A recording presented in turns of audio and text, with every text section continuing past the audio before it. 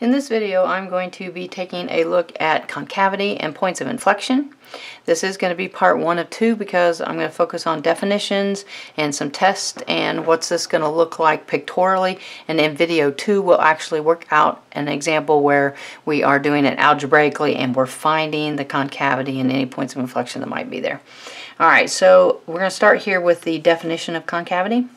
Alright, we're going to let f be differentiable on an open interval.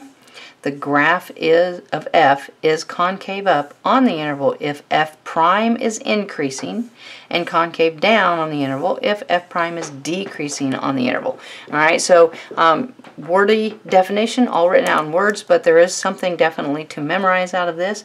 The graph of f, alright, so f is concave up if f prime is increasing.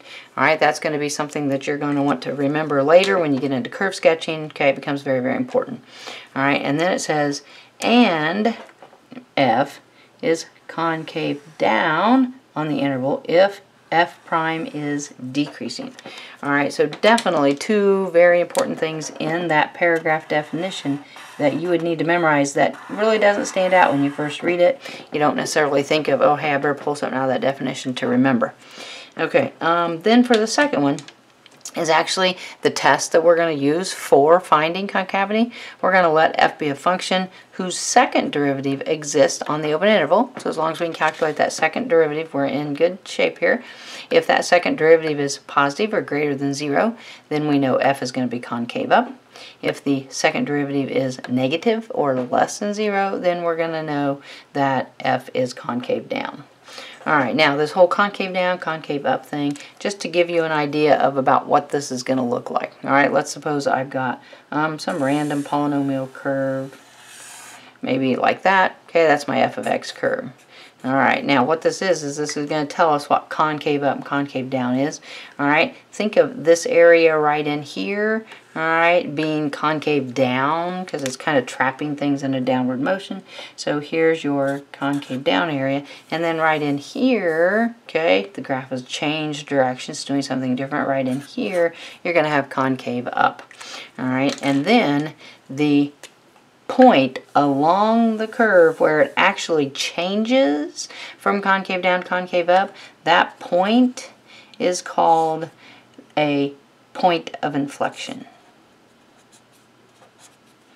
Okay, so there's our point of inflection. And we can actually algebraically, and we'll do that in the second video, we can actually algebraically find that value specifically where the graph shifts from being concave down to concave up. Alright, now a little bit more. I do want to make a special note here. I teach out of a Larson textbook, and in that particular textbook, along with some others, alright, some textbooks require that the tangent line exists at the point of inflection. So they just kind of throw that into that definition of point of inflection. Okay, so I've drawn some pictures here that might help with that. Alright, if this is my curve, I've got concave up here, I got concave down here, alright, but I can clearly draw my tangent line right there. My tangent line exists. Okay, now we do have to be flexible here because these are hand drawings, so I'm not doing a very good job putting that tangent line on necessarily.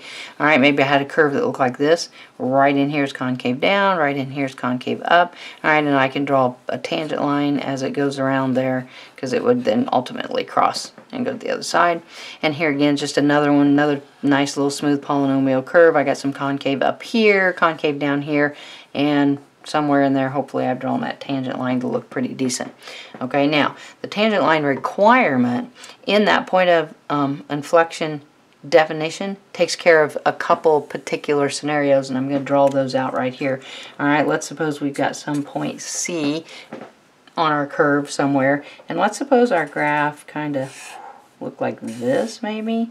Alright, with a distinct little cusp thing going on right there. Alright, well, I've got concave up here, I've got concave down here, alright, but right here I have no tangent line. I can't draw a tangent line there at that cusp, alright, so no tangent line, alright, means no point of inflection.